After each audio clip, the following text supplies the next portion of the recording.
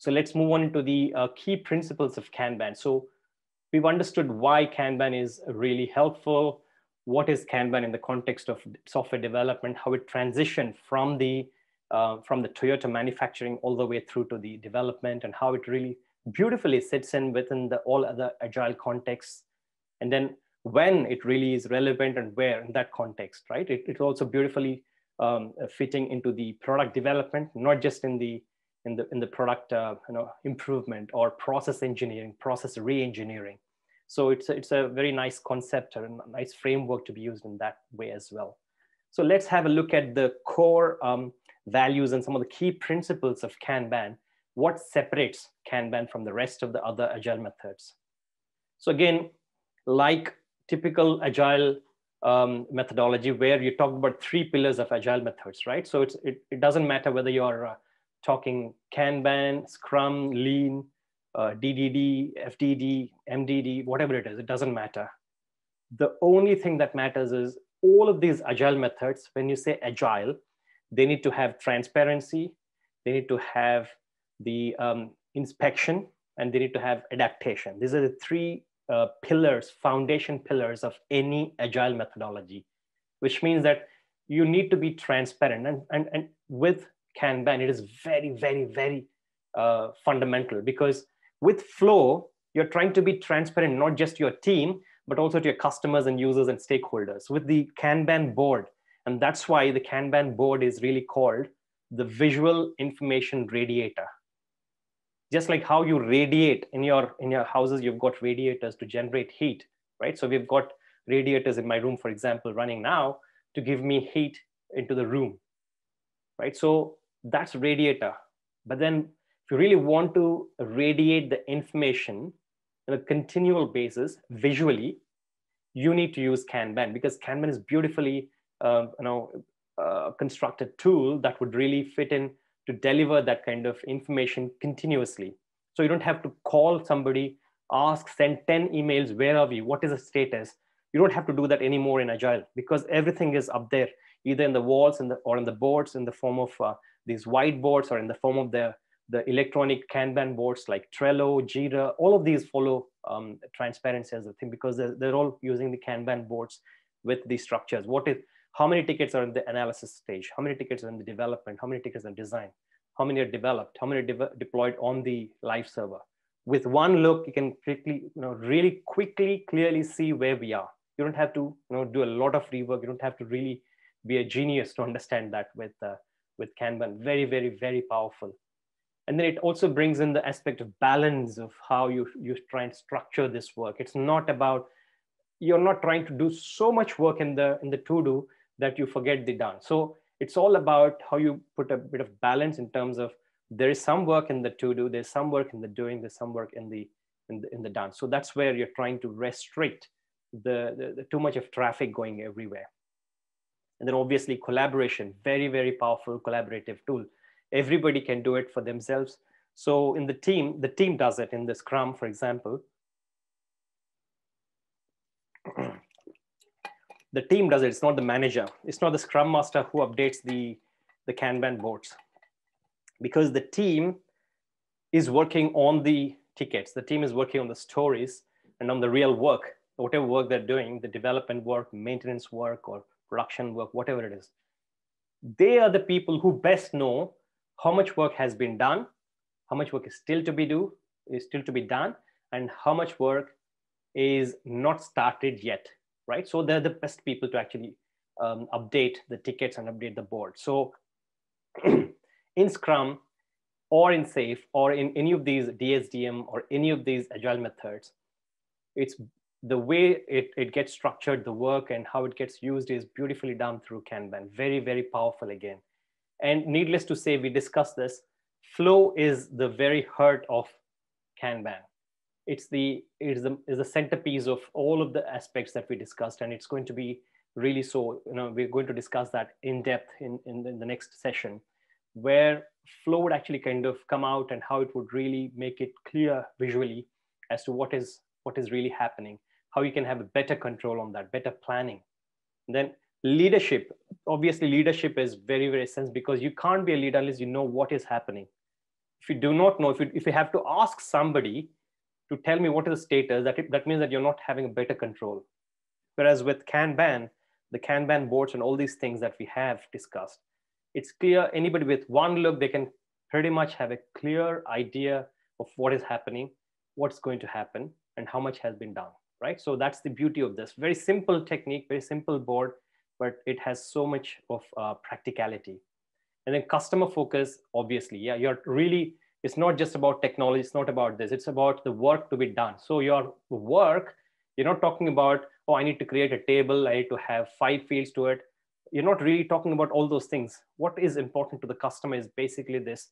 For example, even if it's a technical work, you're not really giving too much detail into that, where you get lost with the detailing. You need to actually go 30,000, dig yourself the 30,000 valley and abyss, and then go into that. No, you really are talking about information which makes sense looking at it. So the item, the work item, or the post-it note, or the item that you put on the board is very clear, simple, and just talks about the task. It doesn't talk about extraneous information which is not useful at all.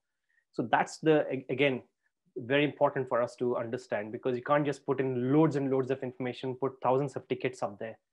Nobody's going to benefit. What is important is just use just enough information, is what we call just enough information, just enough detail, just enough kind of sharing is enough for us to kind of manage and plan and control this process. It helps with better understanding, and you've got an agreement between the stakeholders. You can negotiate better, and you also have a respect. Again, respect comes from the transparency, as we discussed earlier as well. So mutual respect, again, huge, because you're not really trying to put down anybody. Everybody is doing it. Everybody's trying to own the work. Everybody's trying to demonstrate the progress of the work to others. So there's always a sense of mutual respect. So in terms of the key principles coming to this, so we've done, having understood the values, the core values of Kanban, there's some key principles that drive Kanban, which again are totally different from Scrum. So let's not mix these two up. And that's why I wanted to actually share these with you, because the way Scrum operates is totally different from the way Kanban operates. It's a totally different method, so to say, if you want to call it as a method.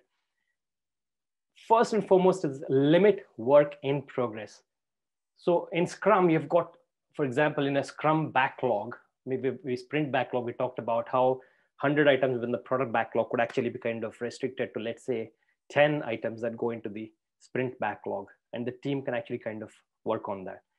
Again, within that 10 items, you can actually get to see that 3 of them could be assigned to one person, Dave, and the third person could be assigned to Sham, for example, and another rest 4 could actually be assigned to Sarah.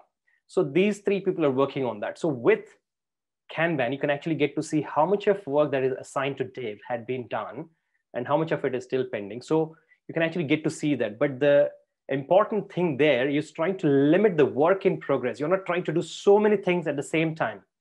What is a work in progress is very limited. You're trying to actually kind of keep it to the minimum. So that means that you're trying to actually take one thing at a time, for example. You're not trying to take 100 things and destroying everything and spreading your legs everywhere. You want to actually have one thing at one point of time, right? There is also the principle of OPOT. I'm not sure if you have heard about it. It's called one person, one task, and one time. That means one person, one task, and one point of time. So it's not like 10 different things. I can still do that, but then what is the point? What's the productivity there? It all gets messy. So it's always good to actually kind of plan. It's not just the manager assigning things to you, but once they're assigned, you would then again prioritize and do the work in such a way that at any point of time, you're trying to minimize the work in progress. That's the fundamental construct of a Kanban thing. Again, focus on the flow. That's the very, very critical aspect of Kanban, because flow is important. You need to execute the work. You need to get the work done. How can you get the work done is basically driven by seeing what is the work, overall piece of work, what is the scope of work, and then where each of that elements of work is there. So sizing of work is done, right? And then once the sizing is done, okay, it has got 10 tasks. And then once you've got 10 tasks, then you need to see where each of those 10 tasks are. So you need to see when can you say that is done. So there's an aspect of done or complete, which is equivalent to the definition of done in our discussion we did, DOD. So you need to know that, and then you actually say, okay, if it is to be done, you need to go through these different stages or different phases, different statuses, for example. So a story goes through, for example, in the context of agile development, it goes through a flow of, for example, draft. Once a story is drafted, it's then finalized and then refined and then communicated and specified to the team.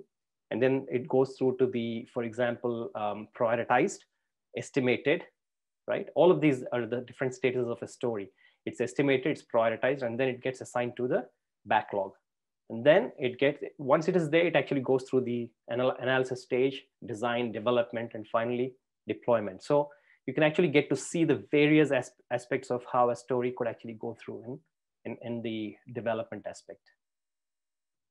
And then make process policies explicit. You're trying to really have explicit rules and policies. Explicitly, you're trying to say that this is when it can be considered as done. So you're not trying to hide anything. You're not trying to assume something. As you say, assume is making an ass out of you and me, right? So instead of making assumptions, instead of trying to assume and then applying something, you're trying to, even if you've got some assumptions, validate them, making sure that you specify the assumption. These are the assumptions I made. You validate them, you put them explicitly, then you're not trying to do anything there which is hidden.